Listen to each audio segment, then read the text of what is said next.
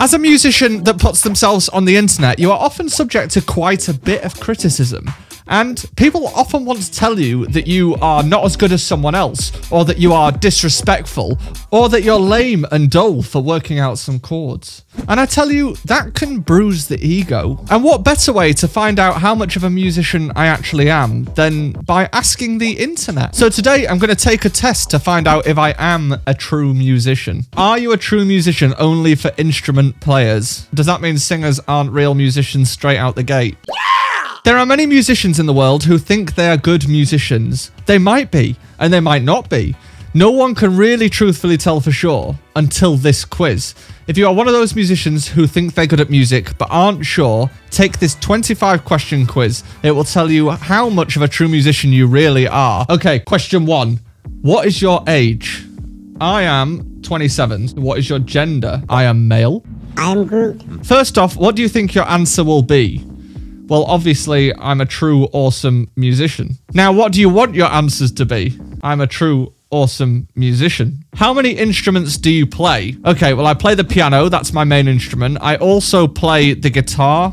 I played the viola, and I've played a little bit of sax, a little bit of drums and stuff. So I'm going to assume that playing little bits of instruments qualifies me for 4+, but my main instrument is piano. Out of those instruments that you play or used to play, is either of them piano?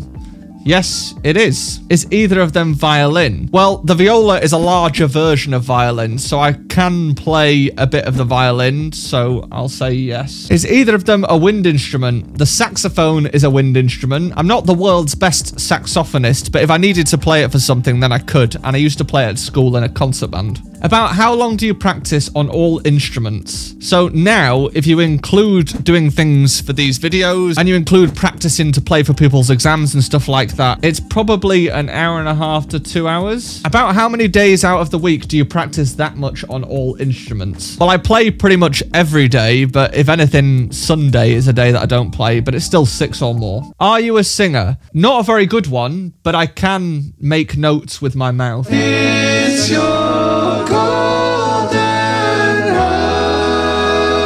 How many eighth notes are in the time signature of C? Well, C stands for common time, and common time means 4/4. And eighth notes, in Britain, we don't use the term eighth notes, so I assume they're talking about quavers, and there would be 8 in a bar. How many half steps are in between E and A? Remember not to include E and A. Well, there's 4 in between because you've got F, F sharp, G, G sharp. How many sharps are in the key of B major? That would be 5.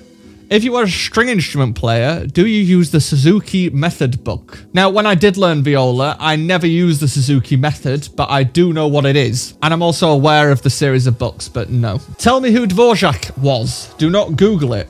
The guy who invented rock music? No. He is only a classical orchestral music composer? No. His first name is Antonin, and it was. He is a classical orchestral and solo music composer. Well, technically that's true. I assume they're wanting me to say his first name is Antonin, but he was a classical orchestral and solo music composer, as well as chamber ensemble composer. But it doesn't specify only. Do you get private lessons? I do not. I teach private lessons, but I do not get private lessons anymore. About how often do you get private lessons?